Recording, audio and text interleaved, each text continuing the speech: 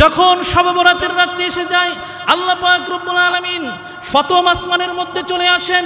আল্লাহ পাক রব্বুল আলামিন প্রথম আসমানে আইসা বান্দাদেরকে ডাকতে থাকেন, এ বান্দারা তোমরা কার কি সমস্যা আছে আমি আল্লাহর কাছে চাও, কে কোন বিপদে আছে আমি আল্লাহর কাছে চাও, কে মুসিবতের মধ্যে আছো আমি আল্লাহর কাছে চাও, কার ক্ষমা লাগবে আমি আল্লাহর কাছে চাও, আমি আল্লাহ তোমাকে ক্ষমা করব, কে বিপদের মধ্যে আছো আমি আল্লাহর কাছে চাও, আমি আল্লাহ তোমাকে বিপদ থেকে উদ্ধার করব, কে রিজিকের অভাবের মধ্যে রয়েছো আমি আল্লাহর কাছে চাও, আমি আল্লাহ তোমাকে রিজিক দান করব। আলা কাজা আলা কাজা আলা কাজা হাত্তা ইয়াতলু আল ফাজর। বান্দা তোমাদের ধন সম্পদ লাগবে আমি আল্লাহর কাছে চাও, বাড়ি গাড়ি লাগবে আমি আল্লাহর কাছে চাও, সন্তান লাগবে আমি আল্লাহর কাছে চাও। বান্দা চাওয়ার মতো যদি চাইতে পারো আমি আল্লাহর কাছে চাইতে দেরি হবে, আমি আল্লাহ তোমাকে ওই জিনিসটা দিতে 1 মিনিটও দেরি করব না। ভাইয়ের আমার, বন্ধুরা আমার, এই জন্য আল্লাহর রাসূল সাল্লাল্লাহু আলাইহি ওয়াসাল্লাম বলেন, ইযা কানাত লাইলাতুম মিন নিসফি শাবান, যখন শাবান চলে আসে অর্থাৎ বরাতের রাত্রি চলে আসে, ফাকুমু লাইলাহা, তোমরা রোজা রাখো, ওয়াসুমু নাহারাহা, ফাকুমু লাইলাহা, তোমরা সারা রাত ইবাদত বন্দি করো, ওয়াসুমু নাহারাহা, দিনের বেলায় রোজা রাখো। যদি ফাকুমু লাইলাহা ওয়াসুমু নাহারাহা, সারা রাত ইবাদত বন্দি করে পরের দিন রোজা রাখতে পারো, আমি আল্লাহ পাক রব্বুল আলামিন ইবাদত এবং রমজান রোজার বরকতে তুমি বান্দা আমি আল্লাহর কাছে যা চাইবা আমি আল্লাহ তোমাকে তাই দান করব। আল্লাহু আকবার। আগামী সোমবার শবে বরাত, এই সোমবারের রাত্রিটাকে কাজে লাগাতে হবে। কিভাবে কাজে লাগাবেন? 1 নাম্বার ইবাদত করবেন, বেশি বেশি নফল নামাজ পড়বেন, 2 রাকাত করে নফল নামাজ পড়বেন। অনেকে আসে প্রশ্ন করে, হুজুর নফল নামাজ কি 10 রাকাত পড়বো না 12 রাকাত পড়বো? নির্দিষ্ট কোনো সংখ্যা নাই। আপনার 100 রাকাত মন চাইলে 100 রাকাত পড়েন, 200 রাকাত মন চাইলে 200 রাকাত, 1000 রাকাত মন চাইলে 1000 রাকাত, যত রাকাত মন চায় আপনার শরীরে কোলায় তত রাকাত আপনি পড়েন। কোন সূরাদা পড়বেন নির্দিষ্ট কোনো সূরা নাই। সূরা নাস দা পড়বো না সূরা ফালাক দা পড়বো, এটার নির্দিষ্ট কোনো সূরা নাই। যেই সূরা আপনি পারেন সেই সূরাদা পড়েন। 1 নাম্বার ইবাদত হলো রাতের বেলায় বেশি বেশি নামাজ পড়া। আরেকটা ইবাদত হলো রাতের বেলায় বেশি বেশি কোরআনে হাকিমের তেলাওয়াত করা। কোরআনে হাকিম তেলাওয়াত পারেন না, কোরআনে হাকিম তেলাওয়াত না পারলে সূরাতুল ফাতিহা তো পারেন। কোরআনে হাকিম তেলাওয়াত পারেন না, সূরাতুন নাসটা তো পারেন, সূরা ইখলাসটা তো পারেন, সূরা ফালাকটা তো পারেন। কোরআনে হাকিম পারেন না, সমস্যা নাই।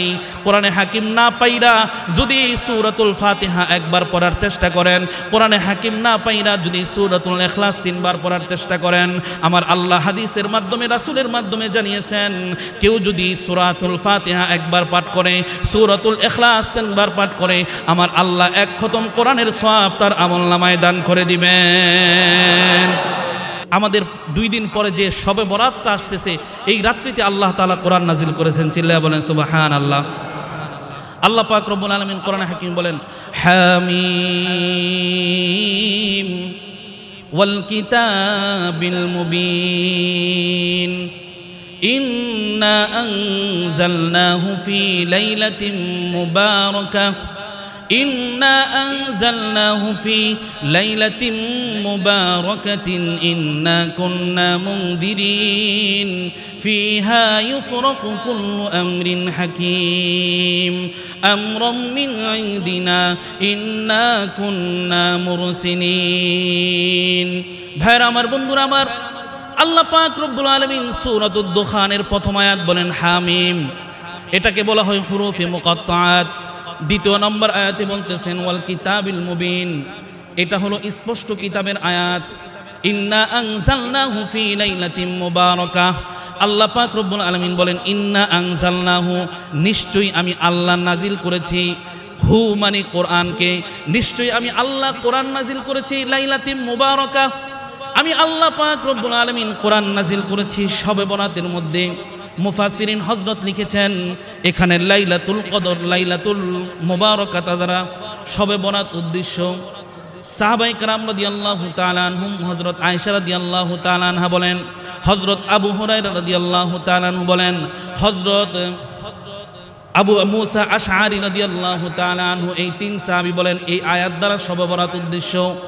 আল্লাহর রাসূল সাল্লাল্লাহু আলাইহি ওয়াসাল্লামের আরো জলিল কদর সাহাবায়ে কেরাম বলেন এই আয়াত দ্বারা শবে বরাত উদ্দেশ্য। তাফসিরে রুহুল মাআনি, তাফসিরে জালালাইন, তাফসিরে মাআরিফুল কোরআন, তারপরে ইবনে মাজাহ শরীফ, তিরমিজি শরীফ, জালালাইন শরীফ, মেশকাত শরীফ, এই সকল মুফাসসিরগণ হাদিসের কিতাবের মধ্যে, সকল মুহাদ্দিসগণ হাদিসের কিতাবের মধ্যে, সকল মুফাসসিরগণ তাফসিরের কিতাবের মধ্যে এই আয়াতের ব্যাখ্যা লিখেছেন। লাইলাতুম মুবারাকা দ্বারা আল্লাহ তাআলা এখানে কোরআন নাজিল হওয়ার যে রাত্রির কথা বলেছেন, সেই রাত্রিটা অন্য কোনো রাত্রি না, সেই রাত্রিটা অন্য কোনো রাত্রি না। আল্লাহ পাক রব্বুল আলামিন শবে বরাতের রাত্রে আরশে আজিম থেকে প্রথম আসমানে কোরআন নাজিল করেছেন। আল্লাহ পাক রব্বুল আলামিন এই জন্য কুরাতুদ দুরখানের মধ্যে আয়াত নাজিল করে জানিয়েছেন, হামিম ওয়াল কিতাবিল মুবিন ইন্না আনজালনাহু ফি লাইলাতিন মুবারাকাতিন ইন্না কুন্না মুনজিরিন ফিহা ইউফরাকু কুল্লু আমরিন হাকীম আমরুম মিন ইনদিনা ইন্না কুন্না মুরসিলিন। আল্লাহু আকবার বলেন, আল্লাহু আকবার। কোরআনের তেলাওয়াত শুনতে খারাপ লাগে? জোরে বলেন খারাপ লাগে? আওয়াজটা পছন্দ হয় না, বাঘের হুঙ্কারে বলেন খারাপ লাগে? কোরআন শুনতে কি ভালো লাগে না? না গীতা শুনতে ভালো লাগে? এখন তো গীতা শুনতে ভালো লাগে, গান শুনতে ভালো লাগে, নাচ দেখতে ভালো লাগে, ডিস্কো দেখতে ভালো লাগে। যুবক ভাইরা কথা বলেন ঠিক কিনা?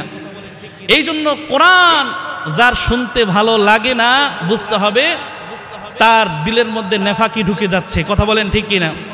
কারণ মুসলমানদের আদর্শ হলো মুসলমান যখন কোরআন শুনবে তখন তার দিল নরম হবে। আল্লাহু আকবার বলেন, আরো জোরে বলেন আল্লাহু আকবার। কথাটা কার? আরো জোরে বলেন কথাটা কার? আল্লাহ পাক রব্বুল আলামিন সূরাতুল আনফালের মধ্যে বলেন, ইন্নামাল মুমিনুনা আল্লাযীনা ইযা যুকিরাল্লাহ إنما المؤمنون الذين إذا ذكر الله وجلت قلوبهم وإذا تليت عليهم آياته زادتهم إيمانا وعلى ربهم يتوكلون। আল্লাহ পাক রব্বুল আলামিন বলেন, কোরআন যখন বান্দা শুনবে তখন বান্দার ঈমান বাড়তে থাকবে, তার দিল নরম হতে থাকবে, আল্লাহর দিকে বান্দা দৌড়াতে থাকবে। আল্লাহু আকবার, জোরে বলেন আল্লাহু আকবার। ভাইরা আমার, বন্ধুরা আমার, এই জন্য আল্লাহ পাক রব্বুল আলামিন সূরাতুদ দুখানের মধ্যে লাইলাতুল বরাতের কথা আলোচনা করেছেন, আবার সূরাতুল কদরের মধ্যে আল্লাহ তাআলা লাইলাতুল কদরের আলোচনা করেছেন। এই দুই আয়াতের মধ্যে সাধারণভাবে সামঞ্জস্য বিধান উলামায়ে কেরাম করেছেন। উলামায়ে কেরাম বলেন, তাফসীরগণ বলেন, মুফাসসিরগণ বলেছেন, লাইলাতুল বরাতের মধ্যে যে সূরাতুদ দুখানের মধ্যে লাইলাতুল মুবারাকার কথা বলে আল্লাহ পাক রব্বুল আলামিন বলেছেন, এই আয়াত দ্বারা শবে বরাত উদ্দেশ্য। আর সূরাতুল কদরের মধ্যে আল্লাহ তাআলা ইন্না আনজালনাহু ফি লাইলাতিল কদর, লাইলাতুল কদরের কথা বলেছেন। এই আয়াত দ্বারা আল্লাহ তাআলা কদরের রাত্রিকে উদ্দেশ্য করেছেন। দুই আয়াতের মধ্যে স্বাভাবিকভাবে সামঞ্জস্য বিধান উলামায়ে এইভাবে কেরাম করেছেন, আল্লাহ তাআলা প্রথম আসমান পর্যন্ত প্রথমবার যে কোরআনে নাজিল করেছেন সেই রাত্রিটা ছিল বরাতের রাত্রি। আল্লাহ তাআলা প্রথম আসমান থেকে ধীরে ধীরে ধীরে ধীরে আল্লাহর নবীর কাছে যে কোরআন নাজিল করেছেন সেই রাত্রিটা ছিল লাইলাতুল কদরের রাত্রি। চিল্লায়া বলেন সুবহানাল্লাহ। ভাইরা আমার, বন্ধুরা আমার, এই দুই আয়াত দ্বারা স্পষ্ট হয়ে গেল, যারা বলে শবে বরাত বলতে কিছু নাই, শবে বরাতের কিছু করণীয় নাই, বর্জনীয় কিছু নাই, তারা ভুলের মধ্যে আছে। কারণ সাহাবায়ে কেরাম, তাবিঈন, তাবিঈন, আইম্মায়ে মুজতাহিদিন, খুলাফায়ে রাশিদিন, মুফাসসিরগণ সকলেই একমত, লাইলাতুল মুবারাকা দ্বারা আল্লাহ এখানে শবে বরাতকে বুঝিয়েছেন। চিল্লায়া বলেন সুবহানাল্লাহ। আল্লাহ পাক রব্বুল আলামিন শুধু কোরআনে শবে বরাতের কথা আলোচনা করেছেন এরকম না, আল্লাহর নবী সাল্লাল্লাহু আলাইহি ওয়াসাল্লাম হাদিসের মধ্যেও শবে বরাতের কথা আলোচনা করেছেন, শাবান মাসের কথা আলোচনা করেছেন। আল্লাহর নবী সাল্লাল্লাহু আলাইহি ওয়াসাল্লাম বলেন, ইযা কানাত লাইলাতুম মিন নিসফি শাবান ফাকুমু লাইলাহা ওয়াসুমু নাহারাহা ফাইন্নাল্লাহা তাআলা বিগুরুবিশ শামসি ইলাস সামাঈদ দুনিয়া ফায়াকুল আলা মিন মুস্তাগফিরিন ফাআগফির লাহ আলা মিন মুস্তারজিকিন ফাআরজিক লাহ আলা মিন মুবতালান ফাউআফিয়া আলা কাযা হাত্তা ইয়াতলু আল ফাজর। আল্লাহর নবী সাল্লাল্লাহু আলাইহি ওয়াসাল্লাম হাদিসে পাকের মধ্যে বলেছেন, যখন শবে বরাতের রাত্রি এসে যায় আল্লাহ পাক রব্বুল আলামিন প্রথম আসমানের মধ্যে চলে আসেন। আল্লাহ পাক রব্বুল আলামিন প্রথম আসমানে আইসা বান্দাদেরকে ডাকতে থাকেন, এ বান্দারা তোমরা কার কি সমস্যা আছে আমি আল্লাহর কাছে চাও, কে কোন বিপদে আছে আমি আল্লাহর কাছে চাও, কে মুসিবতের মধ্যে আছো আমি আল্লাহর কাছে চাও, কার ক্ষমা লাগবে আমি আল্লাহর কাছে চাও, আমি আল্লাহ তোমাকে ক্ষমা করব, কে বিপদের মধ্যে আছো আমি আল্লাহর কাছে চাও, আমি আল্লাহ তোমাকে বিপদ থেকে উদ্ধার করব, কে রিজিকের অভাবের মধ্যে রয়েছো আমি আল্লাহর কাছে চাও, আমি আল্লাহ তোমাকে রিজিক দান করব। আলা কাজা আলা কাজা আলা কাজা হাত্তা ইয়াতলু আল ফাজর। বান্দা তোমাদের ধন সম্পদ লাগবে আমি আল্লাহর কাছে চাও, বাড়ি গাড়ি লাগবে আমি আল্লাহর কাছে চাও, সন্তান লাগবে আমি আল্লাহর কাছে চাও। বান্দা চাওয়ার মতো যদি চাইতে পারো আমি আল্লাহর কাছে চাইতে দেরি হবে, আমি আল্লাহ তোমাকে ওই জিনিসটা দিতে 1 মিনিটও দেরি করব না।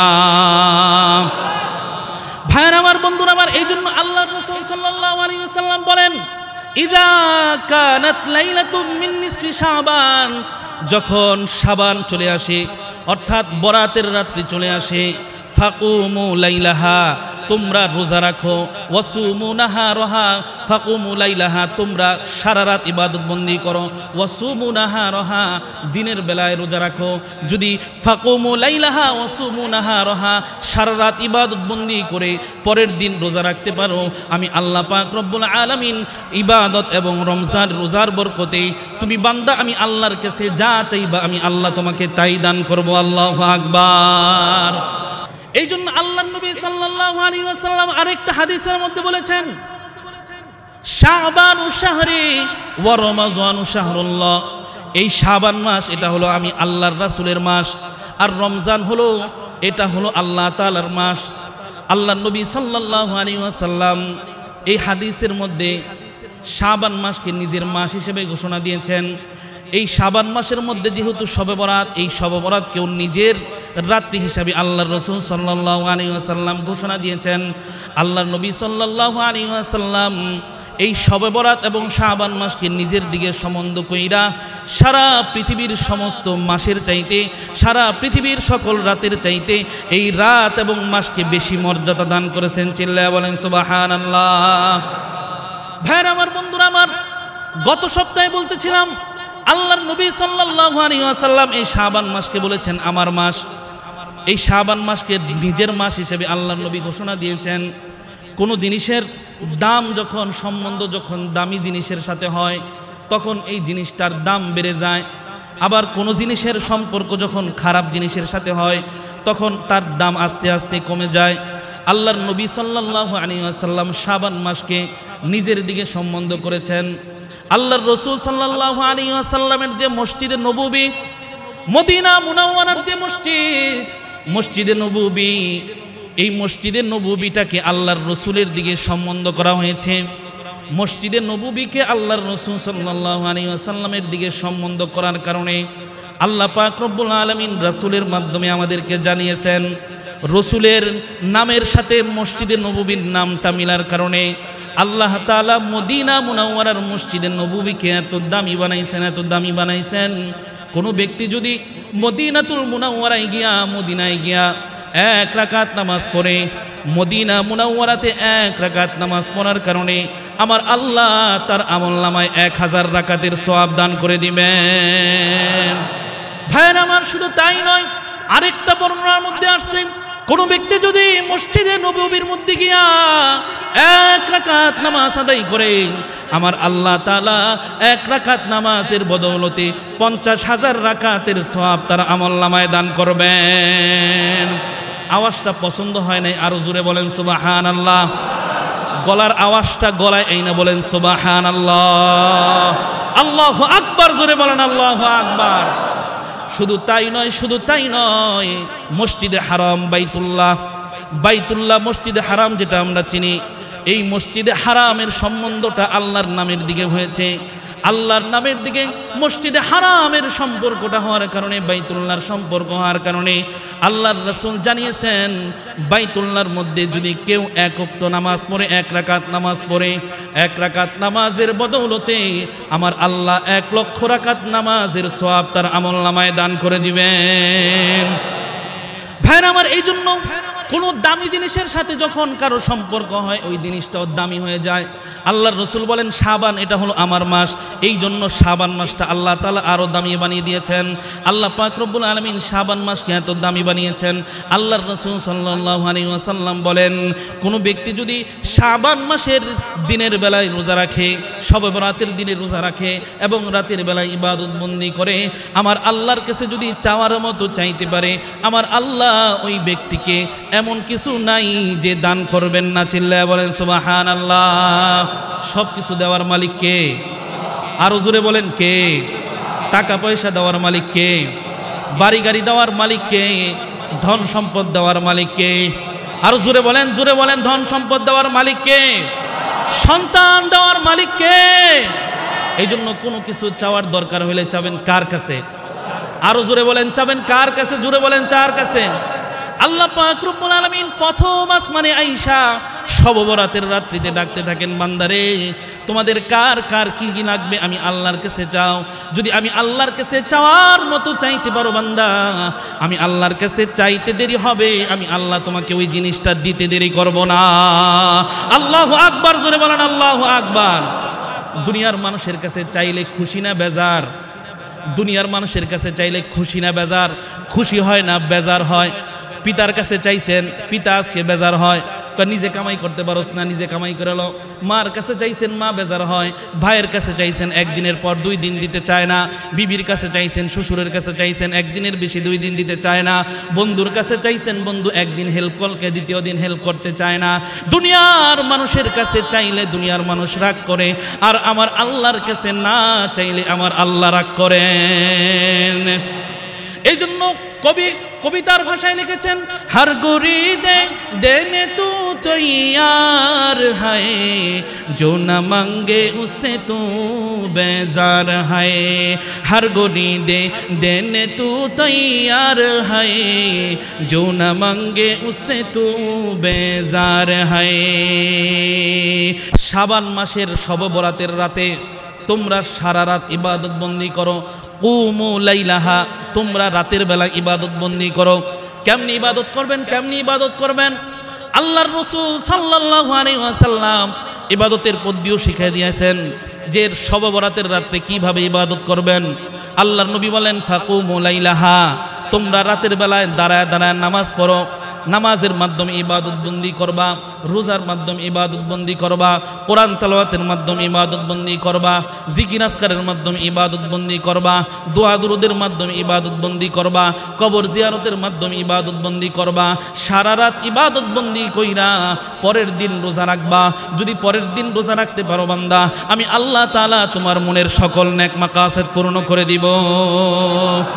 এই জন্য আল্লাহর নবী সাল্লাল্লাহু আলাইহি ওয়াসাল্লাম 1 নম্বর ইবাদতের কথা বলেছেন, ফাকুমু লাইলাহা, তোমরা রাতের বেলায় নামাজ পড়ো, রাতটাকে কাজে লাগাও। এই জন্য আগামী সোমবার শবে বরাত, এই সোমবারের রাত্রিটাকে কাজে লাগাতে হবে। কিভাবে কাজে লাগাবেন? 1 নম্বর ইবাদত করবেন, বেশি বেশি নফল নামাজ পড়বেন, 2 রাকাত করে নফল নামাজ পড়বেন। অনেকে আসে প্রশ্ন করে, হুজুর নফল নামাজ কি 10 রাকাত পড়বো না 12 রাকাত পড়বো? নির্দিষ্ট কোনো সংখ্যা নাই। আপনার 100 রাকাত মন চাইলে 100 রাকাত পড়েন, 200 রাকাত মন চাইলে 200 রাকাত, 1000 রাকাত মন চাইলে 1000 রাকাত, যত রাকাত মন চায় আপনার শরীরে কোলায় তত রাকাত আপনি পড়েন। কোন সূরাদা পড়বেন নির্দিষ্ট কোনো সূরা নাই। সূরা নাস দা পড়বো না সূরা ফালাক দা পড়বো, এটার নির্দিষ্ট কোনো সূরা নাই। যেই সূরা আপনি পারেন সেই সূরাদা পড়েন। 1 নম্বর ইবাদত হলো রাতের বেলায় বেশি বেশি নামাজ পড়া।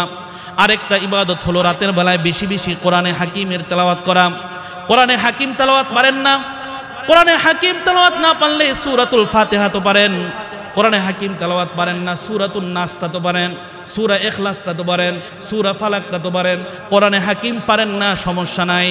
কোরআনে হাকিম না পাইরা যদি সূরাতুল ফাতিহা 1 বার পড়ার চেষ্টা করেন, কোরআনে হাকিম না পাইরা যদি সূরাতুল ইখলাস 3 বার পড়ার চেষ্টা করেন, আমার আল্লাহ হাদিসের মাধ্যমে রাসূলের মাধ্যমে জানিয়েছেন, কেউ যদি সূরাতুল ফাতিহা 1 বার পাঠ করে, সূরাতুল ইখলাস 3 বার পাঠ করে, আমার আল্লাহ 1 খতম কোরআনের সওয়াব তার আমলনামায় দান করে দিবেন। সূরাতুল ফাতিহা পারেন তো সূরাতুল ফাতিহাটাই পড়েন, সূরা নাস পারেন তো সূরাতুন নাস পড়েন।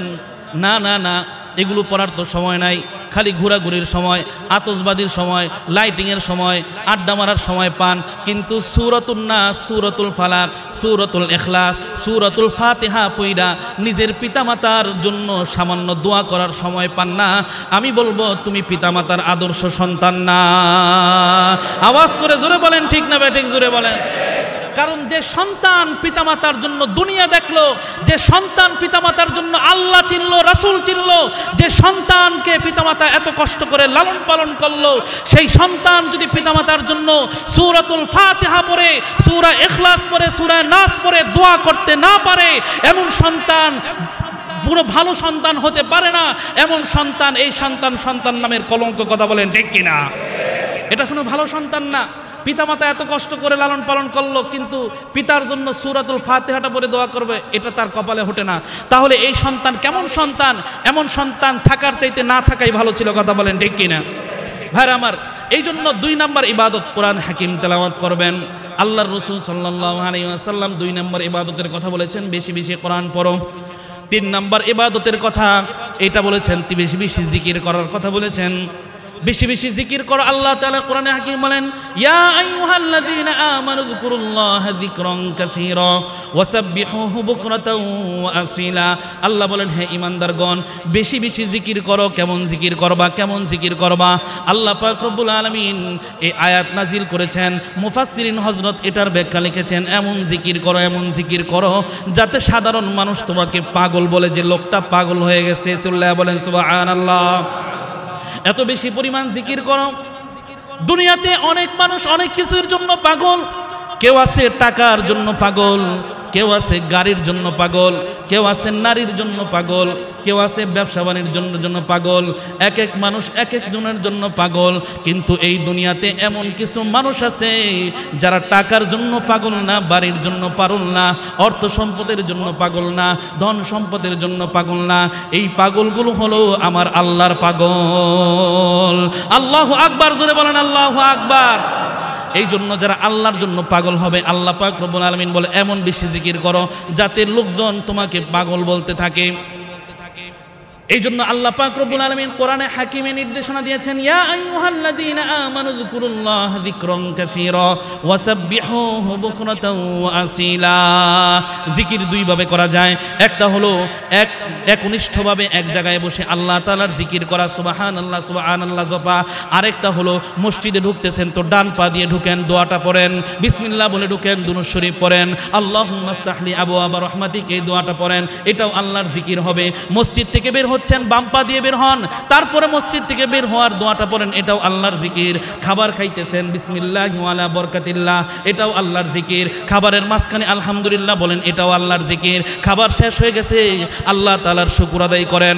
দাওয়াত খাইলে পড়েন, আলহামদুলিল্লাহিল্লাযী আত'আমানা ওয়া সাকানা ওয়া জা'আলানা মিনাল মুসলিমিন, আল্লাহুম্মা আত'ইম মান আত'আমানি ওয়াসকি মান সাকানি। আল্লাহ যে আমারে খাওয়াইলো তারে তুমি খাওয়াও, আল্লাহ যে আমারে পান করাইলো তাকে তুমি পান করাও, আল্লাহ যে আমাকে এই মেহমানদারি করাইলো তাকে তুমি মেহমানদারি করাও।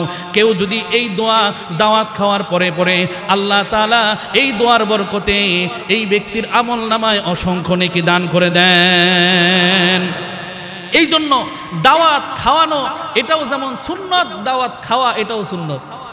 এই জন্য আমরা খালি দাওয়াত খাওয়ার সুন্নত আদায় করি, বিশেষ করে হুজুররা যারা আছে, মানুষ খালি দাওয়াত দেয় আর আমরা খালি খাই, এই সুন্নতটা বেশি আদায় করি না, এরকম না। বরং দাওয়াত খাইতেও হবে, দাওয়াত খাওয়াতেও হবে, এটাও সুন্নত। আল্লাহ রাসূল সাল্লাল্লাহু আলাইহি ওয়াসাল্লাম বলেন, আফশুস সালাম ওয়া আতিমুত তাআম। আল্লাহ নবী বলেন, বেশি বেশি সালাম দাও, বেশি বেশি খাওয়াও। আল্লাহ রাসূল সাল্লাল্লাহু আলাইহি ওয়াসাল্লাম বলেছেন যে আফশুস সালাম, বেশি বেশি সালাম দাও, ওয়া আতিমুত তাআম, মানুষকে বেশি বেশি খাওয়াও। কিন্তু আমাদের অভ্যাস এখন কি? বিশেষ করে আমি আমার কথা বলতেছি, আপনাদের অভ্যাসের কথা আমি জানি না, আপনাদের কাছে বললে তো আপনারা রাগ করতে পারেন। আমার নিয়ত হলো যে মানুষ আমার দাওয়াত দেয় কারণ আমি বেশি বেশি খাই, এটা আমাদের নিয়ত। কিন্তু এরকম হওয়া উচিত না। এটা মুমিনের গুণ হবে, এটা যে আমি মানুষকে খাওয়াবো, মানুষও আমাকে খাওয়াবে, এটা হবে মুমিনের গুণ। কথা বলেন ঠিক কিনা? এই জন্য যে খায় সে বড় না, যে খাওয়ায় সে বড়। চিল্লায় বলেন সুবহানাল্লাহ। আল্লাহর রাসূল সাল্লাল্লাহু আলাইহি ওয়াসাল্লাম হাদিসের মধ্যে বলেছেন, মান কানা ইউমিনু বিল্লাহি ওয়াল ইকরিম দাইফা, যে ব্যক্তি কিয়ামতের দিনকে বিশ্বাস করে সে যাতে মেহমানদারিতে এক নম্বরে সে থাকে, সে যেন মানুষকে বেশি বেশি মেহমানদারি করায়। চিল্লায় বলেন সুবহানাল্লাহ। ভাইরা আমার, এই জন্য মানুষকে বেশি বেশি খাওয়াতে হবে।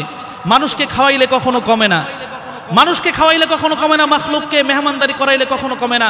আল্লাহ তাআলা সেই বরকতটা আপনার রিজিকের মধ্যে দান করে দেন। চিল্লায় বলেন সুবহানাল্লাহ। আওয়াজটা পছন্দ হয় না মুসলমান, জোরে বলেন সুবহানাল্লাহ, জোরে বলেন। দাওয়াত খাওয়ান আর না খাওয়ান, সুবহানাল্লাহ বলতে তো কোনো সমস্যা নাই। দাওয়াত নাইলে না খাওয়াইলেন সুবহানাল্লাহ তো বলতে পারেন, সুবহানাল্লাহ বললেও তো একটু সওয়াব হয়। আল্লাহ তাআলা আমাদেরকে কবুল করুক, বলুন আমিন। আরো জোরে বলুন আমিন। এই জন্য আল্লাহর রাসূল সাল্লাল্লাহু আলাইহি ওয়াসাল্লাম বলেছেন, ওয়াতুইমুত তাআম, মানুষকে বেশি বেশি খাওয়াও। মানুষকে যদি বেশি খাওয়াও আল্লাহ তাআলা তোমাকে বরকত দান করবেন। কেমন খাওয়াইবা, কেমন খাওয়াইবা? আল্লাহর রাসূল সাল্লাল্লাহু আলাইহি ওয়াসাল্লাম বলেছেন, এই যে সামনে রমজান আসতেছে, কেউ যদি রোজাদার ব্যক্তিকে একটা খেজুর খাওয়ায়, আল্লাহ তাআলা এই একটা খেজুর খাওয়ানোর বরকতে এই ব্যক্তি সারাদিন রোজা রাখা যে পরিমাণ সওয়াব পাইছে, আপনি একটা খেজুর খাওয়ায় সেই পরিমাণ সওয়াব পাইছেন। চিল্লায় বলেন সুবহানাল্লাহ। সাধারণ কোনো কথা না। আমি সারাদিন রোজা রাখলাম, আমার রোজা কবুল হয়েছে না হয় নাই এটা আমি কোনো গ্যারান্টি দিতে পারবো না, কথা বলেন ঠিক কিনা? কিন্তু একটা খেজুর খাওয়াই দিলাম আপনারে, কিন্তু আপনি যে রোজা রাখলেন এটার সওয়াব আল্লাহ তাআলা আমার আমলনামায় দান করলো। সুবহানাল্লাহ। এই জন্য এখন থেকে খাওয়ানোর স্টার্ট শুরু করেন। সবাই যদি নিয়ত করে আমি তারা খাওয়াবো, সে আমারে খাওয়াইবে, আমি তারা খাওয়াবো এই নিয়ত করবেন, সে আমারে খাওয়াইবে এই নিয়ত করা যাবে না। আপনার কপালে যদি থাকে, রিজিকে যদি থাকে, আল্লাহ তাআলাই আপনার জন্য ব্যবস্থা করে দিবেন, কথা বলেন ঠিক কিনা? ভাই আমার, এই জন্য আলহামদুলিল্লাহ আমাদের এই মোল্লাবাড়ি মসজিদে প্রত্যেক বছর শবে বরাতের সময় এখানে যারা মুসল্লিবৃন্দ রয়েছেন তাদের জন্য তবারকের ব্যবস্থা করা হয়। আপনারা গত বছরে দেখেছেন, এর আগের বছরে দেখেছেন, অনেক বছর যাবত এটা করা হয়। কমিটির সদস্য যারা আছেন তারা এটা প্রতি বছর ব্যবস্থা করে থাকেন। বিশেষ করে মোল্লাবাড়ির এখানে স্থানীয় লোক যারা আছেন, সভাপতি সাহেব থেকে নিয়ে শুরু করে সেক্রেটারি, ক্যাশিয়ার এবং আরও কমিটির সদস্য যারা আছেন, তারা প্রত্যেক বছরই এই আপনাদের জন্য তবারকের ব্যবস্থা করে। ইনশাআল্লাহ এই বছরও আপনাদের জন্য ইনশাআল্লাহ এই তবারকের ব্যবস্থা হবে। এই জন্য কমিটির ভাই যারা আছেন তাদেরকে আমি আবেদন জানাবো, আপনারা এই বরকতপূর্ণ এই মেহমানদারির মধ্যে আপনারা যে যেভাবে পারেন ইনশাআল্লাহ সহযোগিতা করবেন। ইনশাআল্লাহ আপনাদের নিয়ে কথাবার্তা হবে, আলোচনা হবে কিভাবে এই অনুষ্ঠানটা সুন্দর করা যায়। এই জন্য আপনাদের সাথে পরামর্শ হবে। আপনারা ইনশাআল্লাহ সকলেই স্বতঃস্ফূর্তভাবে সাড়া দিবেন। আল্লাহ তাআলা তৌফিক দান করুক, বলুন আমিন। ভাইরা আমার, এই জন্য এই কথাটা আপনাদেরকে দাওয়াত দিয়ে দিলাম যে আগামী সোমবার দিন আপনাদের সকলের দাওয়াত। ইনশাআল্লাহ এখানে কিছু সময় বয়ান হবে, তারপরে দোয়া হবে, তারপরে এখানে ময়মুরবিদদের জন্য দোয়া হবে। এই যে মসজিদের পাশে কবরস্থান, এই কবরস্থানের মধ্যে আমার বাপ, আমার আত্মীয় স্বজন, আমার এলাকার মুরব্বিয়ান একরাম কত মানুষ শায়িত আছে। এই তাদের জন্য যদি আমরা এই শবে বরাতের রাত্রে, বরকতের রাত্রিতে একটু দোয়া করি, আল্লাহ তাআলা এই দোয়ার বরকতে তাদের কবরের আযাব মাফ করে দিতে পারেন কি পারেন না? আরো জোরে বলেন, পারেন কি পারেন না? এই জন্য এই মেহমানদারির ব্যবস্থা প্রত্যেক বছর যেহেতু করা হয়, এখানে কবরস্থান আছে, এই কবরস্থানের মাইয়িতদের জন্য দোয়া হয়। এই এলাকার কবরস্থানে যারা মাইয়িত রয়েছেন তাদের জন্য দোয়া হয়। আল্লাহ পাক রব্বুল আলামিন যদি তৌফিক দান করেন, শবে বরাতের রাত্রে ইনশাআল্লাহ এখানে তবারকের ব্যবস্থা হবে, দোয়ার ব্যবস্থা হবে এবং সকলকে নিয়ে দোয়া হবে। আপনাদেরকে দাওয়াত দেওয়া হলো, আপনারা ইনশাআল্লাহ শরীক থাকবেন, পারবেন তো ইনশাআল্লাহ? আল্লাহ তাআলা তৌফিক দান করুক, বলুন আমিন। ভাইরা আমার, আমি যেটা বলতেছিলাম, আল্লাহর রাসূল সাল্লাল্লাহু আলাইহি ওয়াসাল্লাম বলেন, ফাকুমু লাইলাহা, তোমরা কিভাবে রাতটাকে কাজে লাগাবা? এক নাম্বার কাজে লাগানোর পদ্ধতি হলো রাতের বেলায় বেশি বেশি নামাজ পড়বা। 2 নাম্বার পদ্ধতি হলো বেশি বেশি জিকির করবা। বেশি বেশি জিকির কিভাবে করবা? বেশি বেশি জিকির এইভাবে করবা, এক জায়গায় বসে সুবহানাল্লাহ, আলহামদুলিল্লাহ এইভাবে জিকির করতে পারো, বা মসজিদের মধ্যে তুমি হেঁটে হেঁটেও জিকির করতে পারো, কোনো সমস্যা নাই। মসজিদে ঢুকার সময়, বের হওয়ার সময় যে নির্দিষ্ট দোয়া আছে এগুলো পড়ার মাধ্যমে জিকির করতে পারো। আর আফজলুজ যিকরি তিলাওয়াতুল কোরআন, আল্লাহ নবী সাল্লাল্লাহু আলাইহি ওয়াসাল্লাম বলেছেন সারা পৃথিবীর মধ্যে সবচাইতে শ্রেষ্ঠ জিকির হলো কোরআনে হাকিমের তেলাওয়াত করা। এই জন্য আমরা কোরআনে হাকিমের তেলাওয়াত করবো বেশি বেশি এই রাত্রিতে। কোরআনে হাকিম পারি না, সূরা ফাতিহা পারি, সূরা ইখলাস পারি, সূরা নাস পারি, যা পারি, একটা আয়াত পারি, আউযুবিল্লাহ পারি, বিসমিল্লাহ পারি, এটাও যদি পারি এটা বেশি বেশি পড়বো, কারণ এটাও কোরআনের আয়াত, কথা বলেন ঠিক কিনা? এই আউযুবিল্লাহ পারি, এই আউযুবিল্লাহর মধ্যে যতগুলো অক্ষর রয়েছে এই প্রত্যেকটা অক্ষরের বিনিময়ে আল্লাহ তাআলা 10টি করে নেকি দান করবেন। প্রত্যেকটা অক্ষরের বিনিময়ে 10টি করে নেকি দান করবেন। বিসমিল্লাহ পারি তো বিসমিল্লাহটাই পড়ি, এই ইবাদতটা আমরা করব। তারপরে আরেকটা ইবাদত আপনাদের জরুরি ইবাদত, সেটা হলো আমরা আমাদের বাড়ির পাশে গোরস্থান আছে, তারপরে মসজিদের পাশে গোরস্থান আছে, আমরা এই গোরস্থানের যে মাইয়েতরা রয়েছেন তাদের জন্য আমরা বিশেষভাবে দোয়া করব এবং তাদের কবর জিয়ারত করব। এটাও একটা ইবাদত, গুরুত্বপূর্ণ ইবাদত। এই রাত্রিতে, সবরাতের রাত্রিতে আমরা এই ইবাদতটাও করব। তারপরে আমরা যদি ক্লান্ত হয়ে যায় কিছু সময় রেস্ট নিয়ে আবার সারা রাত ইবাদত বন্দি করব। সারা রাতটা আমরা আল্লাহর গোলামির মধ্যে কাটানোর চেষ্টা করব। আল্লাহ তাআলা আমাদেরকে তৌফিক দান করুক, বলুন আমিন। আর পরের দিন, অর্থাৎ পরের দিন আমরা রোজা রাখবো। এটা হচ্ছে মুস্তাহাব রোজা। কেউ যদি রাখে তাহলে তার জন্য সওয়াব, আল্লাহ তাআলা অসংখ্য সওয়াব তার আমলনামায় দান করবেন। আর কেউ যদি না রাখে তাহলে তার গুনাহ হবে না। অনেকে আছে মাজুর মানুষ রাখতে পারবে না বা অসুস্থ মানুষ রাখতে পারবে না, সে যদি না রাখে কোনো সমস্যা নাই। তো এই জন্য আমাদের যাদের সুযোগ আছে আমরা এই রোজাটা রাখার চেষ্টা করি। এই জন্য রাতটা আমরা ইবাদতের মধ্যে কাটাবো আর পরের দিনটা আমরা রোজার মধ্যে কাটাবো। আল্লাহ তাআলা আমাদেরকে তৌফিক দান করুক, বলুন আমিন।